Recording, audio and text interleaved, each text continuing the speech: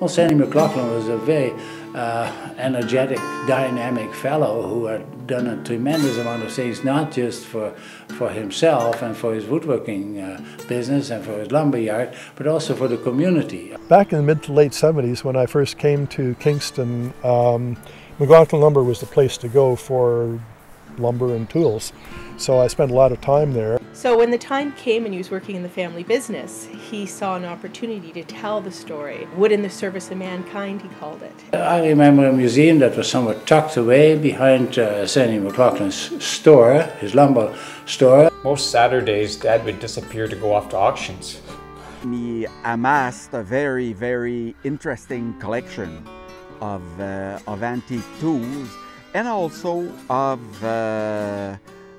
you could call it, traditional crafts, like he had a bark canoe, a dug-up canoe, some whirligigs, folk art, or that sort of thing.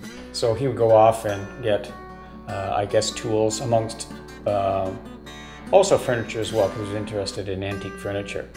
But the tools I wouldn't see. They would go to wherever he was storing them for this ultimate intention of displaying them in a museum. He would talk to friends, he'd put the word out. And before I knew it, some things were purchased, some things were given. That museum was originally conceived by him in 1967 as a centennial project. The building was constructed by Mr. White in Lanark County in the early 1840s. And that it had been bought and dismantled by Sandy MacLachlan and brought down and reassembled in Kingston. Set about numbering all of the logs so that he could take it apart one by one. And then they put all the logs back together, putting them one by one. And the thing that really fascinated me was the fact that when they turned the lights on, when they had actually wired it up and so on, they were able to see that there was already a set of marks on all of the logs. The house had been moved once before. And I loved that idea. I always showed those marks to any visitors who came.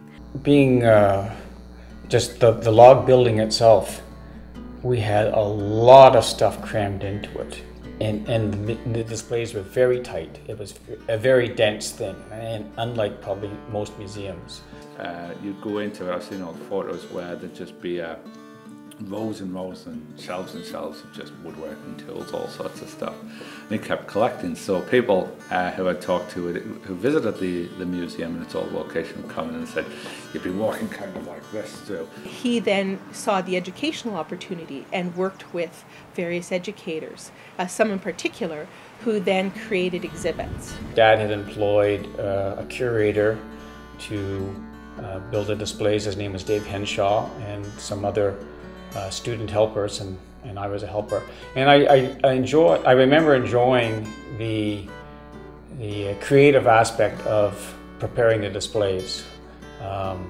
We'd have an idea of how we wanted to exhibit a particular item, and we'd have to go into the woodworking shop and build shelves and cut old wood and then paint it to make it look like old wood and all that kind of stuff. It was very, very enjoyable. Perhaps the most fun job I ever had in my whole life. I heard about the fact that it would go up for auction, and that would mean that it would be likely leaving Kingston. I didn't feel that that was appropriate, and I talked to my council about it, and council didn't feel it was appropriate either.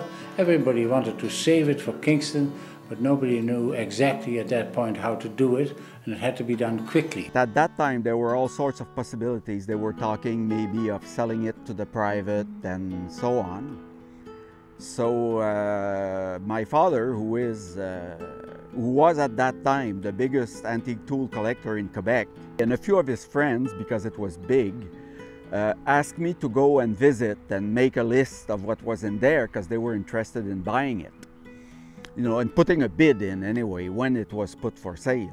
And I didn't feel that we had the luxury of time to do something else, but to just put the money on the table.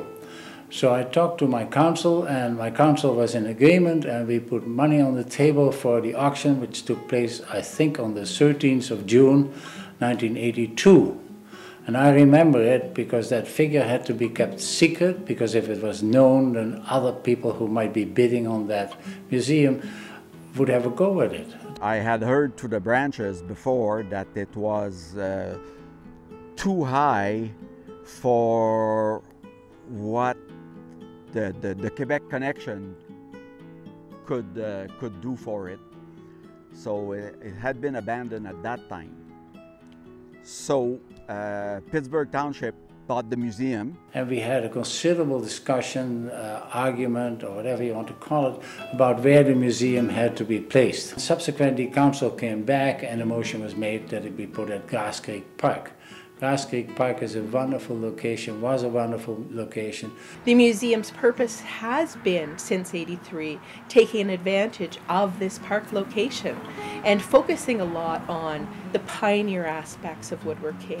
When Pittsburgh bought the museum, I went and visited Hans and say, look, you know, I have some experience with antique tool. If I can be of help to you for the museum, I'd gladly do so. 6 months later, it's about 5:30 in the morning. My wife and I are sleeping.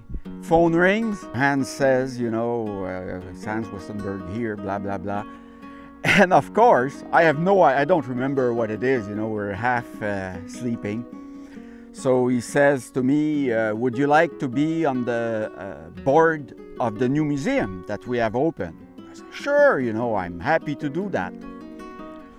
And then I get to the college and people are congratulating me for being on the board. And I say, what the hell is that? And they tell me, oh, it's in the newspaper today that you've been appointed as a board member. Okay, that's great, you know, and that's how I got involved. Each person that's come in here has had a different vision of what the museum represents, still staying true to the original collection. The museum's evolved in the time it's been here. It came here and we're now celebrating its 30th anniversary. But in '83, there were such dedicated volunteers. We built the collection and added several thousand tools. And of course, we had people starting to call us to, that out of the blue, you know, like my grandfather died and there's a few pieces in the basement. Would you be interested in them? And that sort of thing. One of the big projects that started up towards the end of my tenure were plans for the addition, for the new complex. We realized that the building that we were in was not adequate to store or to do anything. So the idea was planted for the addition to the building. And on that one, Gordon, Mr. McGibbon, was the pushing force, pulling force. We got grants, we got help, we participated in the building. Money was not available for a new building. However, there was money for additions. So this giant exhibit hall is actually available access through a tunnel, which connects it, which therefore makes it an addition to the log house. One board member fancied himself a good woodsman. He probably was, but it was decided that the museum needed a flagpole, and it had to be a tree rather than something fabricated. The tree was identified, and one of the docents and I went down to assist in the cutting process. Well, we got a long lecture about how to cut a tree, how to notch, where to notch, how to notch, da-da-da-da. This went on for some time, and we were told that the tree was going to be cut in such a way that it would fall precisely in this direction. Well, of course, it went 180 degrees the other way. One unique element the museum has is the floor leading to the exhibit hall. It's comprised of wafers, thinly sliced pieces of logs, and they are embedded in the floor with a certain type of glue, especially developed for that purpose, and it's unique, as I indicated, in any type of facility. The old one that was there, that was put in by Gordon McGibbon and Co. Was a great idea, but it was lifting up and having some problems. So we set the chance of doing the same thing while solving all the problems Gordon wasn't able to solve. So we had to figure that out and did a lot of work.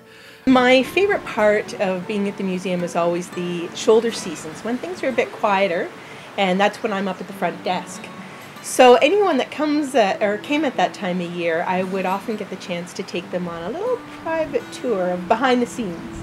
That would be taking them down into the storage area and showing a couple of really adamant collectors what we have. It's important that the collection is stored for future generations.